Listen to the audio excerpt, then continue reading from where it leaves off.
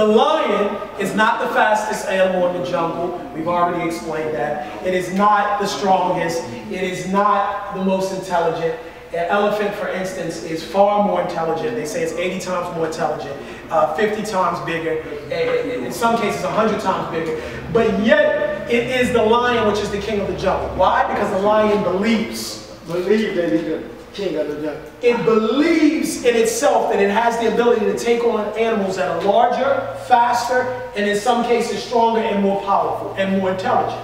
Because the lion believes itself to be, that becomes what we call a self-perpetuating perception. Whereas what you see of yourself, other people will begin to see you as well.